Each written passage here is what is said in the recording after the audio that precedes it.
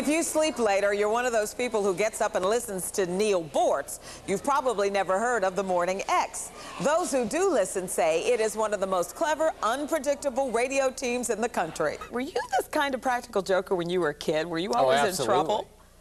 I was in the principal's office always. There'd probably still welts on my butt if you want to see it from the paddles. 99X. Waking up listeners one way or another is what the Morning X is all about. You never know what's going to happen. Right down the middle. Oh, God. Real short. Sinead, look. You can laugh at yourself, but it's so much more fun to laugh at other people. Stop right there and let her go.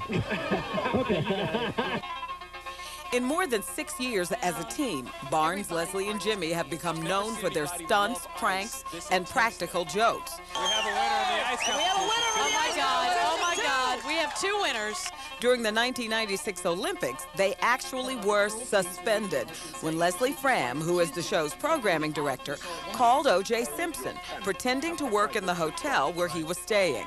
Most of what you hear is real, but some isn't. The fun? Well, trying to figure out which is which. That's the beauty of radio. No one ever knows what we're doing. Take the time Leslie lost a bet on the Super Bowl. To this day, half the people she meets ask to see her left hand. And once again, this is one of Barnes's brilliant ideas. The bet was that I would cut the tip of my finger off. We had this circular saw and the sound of a circular saw, and Barnes had like a cup of Stoli that I was going to stick my finger in after it was cut. The week after, we had this big concert at the Fox, and I had this huge bandage and like some fake blood. But it was over the top, and people believed it. It's too early in the morning to think, but that's exactly what you have to do to keep up. Not everyone succeeds. We promoted a fake underground amusement park one year. We would do live remotes out there, and we talked about this. You had people going out there? Well, yeah, and I didn't, yeah, we did, and I did feel bad. I did feel bad when I got the call from the lady who had driven her entire family from Louisville all the way down to the Magic Island amusement park. Jimmy, the show's executive producer, points out that all complaints should be directed to the DJ. His name, again, is Steve Barnes. You know what? If you're offended, and sorry. I mean, don't listen. The joke is not always on listeners either. A few years ago, Jimmy played a small practical joke on Barnes and started a war. We went through a period where it was getting pretty brutal. I think were the last they straw, real? Oh yeah, I mean he sent a male prostitute to my hotel room in New Orleans. Eventually, it started to get out of hand. So these days, most of their jokes are directed at other people. It's never intentionally mean. Sometimes, maybe. You've never regretted anything you've done on the air in terms of practical joke? No.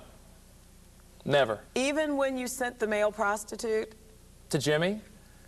I actually loved that more than any of them. How do you all come up with this stuff? Barnes, I have to give him credit. Generally, the stunts pop into his brain, and I think it's a product of his sadism.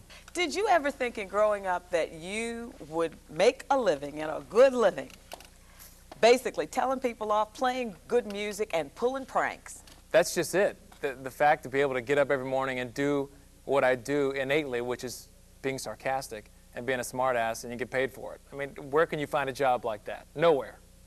And yeah, I thought I would be doing it. Another rough day. Extremely competitive, Barnes is the quintessential jock. Hey. Really not about how good your topspin lob is. It's all in what you use and what you wear. He plays tennis with Luke Jensen and is well connected in the sports world. The annual 99X Celebrity Softball game pits Barnes against Jimmy and attracts big-name athletes like Herschel Walker, Evander Holyfield, and Tom Glavine. I couldn't help but notice Glavine was on Jimmy's team at this game. We're the home team. Tell you something, home Watch team. it. Let me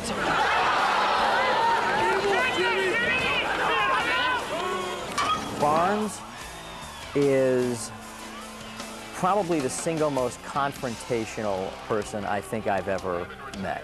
He lives for confrontation like we would live for oxygen. confrontational. Would you agree with that? What are you trying to say?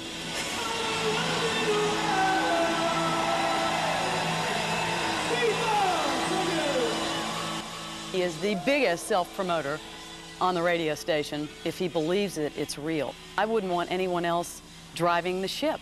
It is a delicate balance, but the trio does indeed seem to have captured lightning in a bottle. Now, why do you think this works, the three of you? It just accidentally happened, and I don't know why it works. Maybe the mystery is the good thing, is we don't know why. We don't ask questions, we just keep going.